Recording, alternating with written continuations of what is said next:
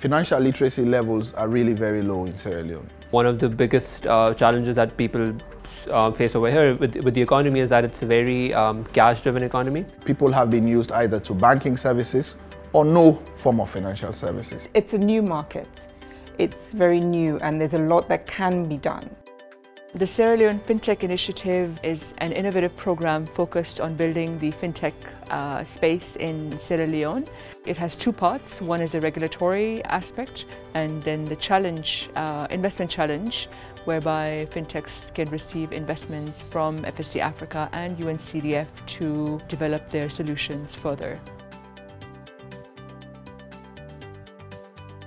The FinTech or Financial Technology Challenge 2017 was created to primarily address the high financial exclusion rate in Sierra Leone by encouraging innovative ideas in providing financial services.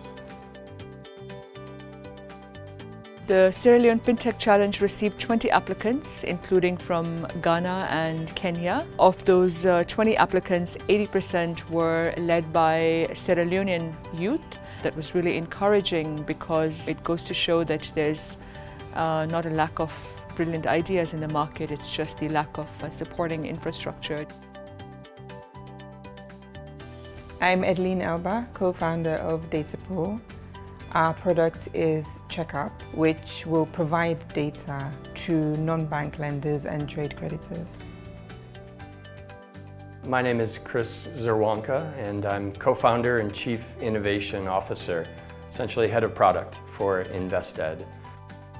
With InvestEd, our mission is to create opportunity and access using mobile learning. My name is James Tovani and I'm the founder of Ace SL, which is a small accounting business, and my app is called Tasha, which is a really simple bookkeeping app we developed as part of the FinTech Challenge. The sandbox, I call it like it's an incubating environment in which new ideas, innovative ideas, be them from incumbents or startups, those new ideas are sort of nurtured under what we call a control environment.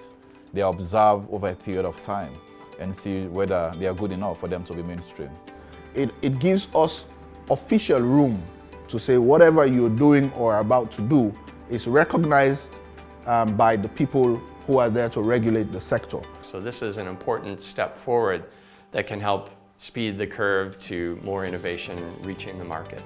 So it's good, it's a win-win situation. You explore ideas under the watchful eyes of the central bank. So digitization will provide a very important avenue for the country to leapfrog into financial development. And not just financial development, but also into a variety of other areas to help achieve the Sustainable Development Goals. Technology, it's on the go, so it is an opportunity for this sector to grow and bring out solutions that will enhance development in the sector in the country. We help alleviate poverty in Sierra Leone. We want to bring everybody into the fold of the formal financial services. It is an exciting place to be in, and hopefully if the trajectory continues, we will find that the space would have grown over the next couple of years.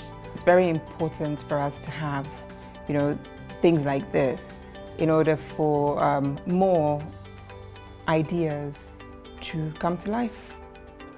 Access to finance is key for development.